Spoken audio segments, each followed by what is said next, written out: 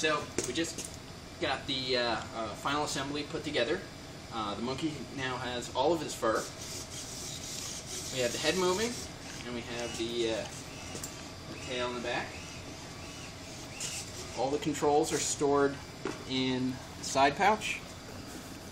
So this is the controls, and underneath you can see the motors and their drive cables run on the underside of the chest piece. And you get all the degrees of freedom are actually stored inside the box. It's quieter with the box closed.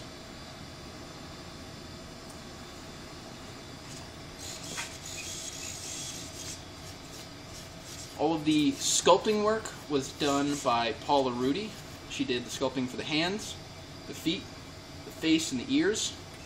She also did all of the fur work. I did the mechanics and the control system for the final assembly.